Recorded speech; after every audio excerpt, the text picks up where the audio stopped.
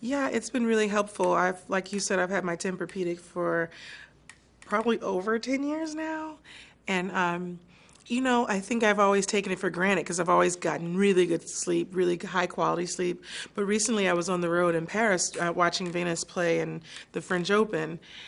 And I literally probably slept 2 hours accumulative. I physically couldn't sleep. I had bags under I could not, I was miserable. And that's when I realized that how fortunate I was to have my Tempur-Pedic at home because it contours to my body. It just keeps me comfortable, and it's just been so great. It's like a pregnancy angel. I think 10 years ago I was preparing for this without knowing it, and now I'm like, okay, this is great. And obviously, when I do have the baby and I want to get back to training, I really want to have that quality sleep I need because I want to come back. So that January date that I read about in Vanity Fair, right? That was still in the radar? It's in the radar. If you know me, you know that I have the most unrealistic goals. I mean, I'm having a baby in the fall and I'm talking about playing in January. That's like ridiculous.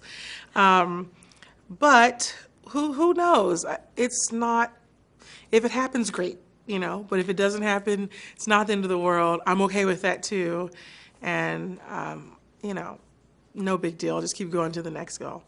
We also know that you were getting married, obviously.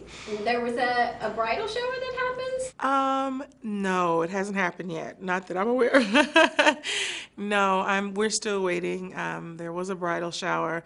After the bridal comes the bachelorette. Everything's in reverse. Yeah. But hopefully I'll have those moments. We definitely want to get married. We're just keeping that hush-hush between us right now and our closest family and friends, and that's it.